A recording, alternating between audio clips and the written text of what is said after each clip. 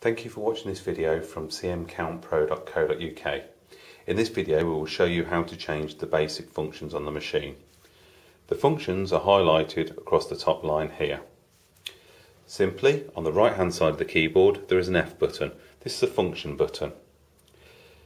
To disable the float, simply press the F button and the arrow up.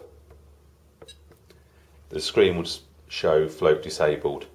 To enable it again, you press the same buttons again, F and arrow up, and this activates the float. If you want to change the amount of the float, you simply press the F button and the coin and note button. And this enables you to be able to enter the amount of float in you wish. In this case it's set to £100. Other functions, again shown here, are auto scroll. Again, to change this you press the F button and the arrow down.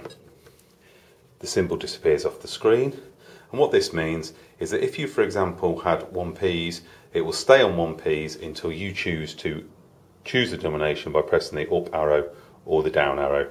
As previously, to reactivate this you simply press the F button and the arrow down, and the auto scroll is turned on.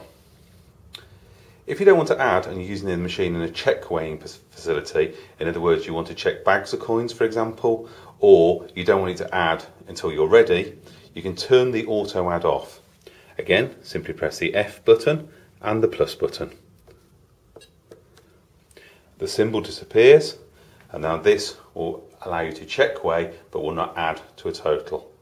If you want to turn this back on, as previously, you simply press the F button and the plus button. The symbol reappears in the top screen and this function is reactivated. Thank you for watching our video from cmcountpro.co.uk.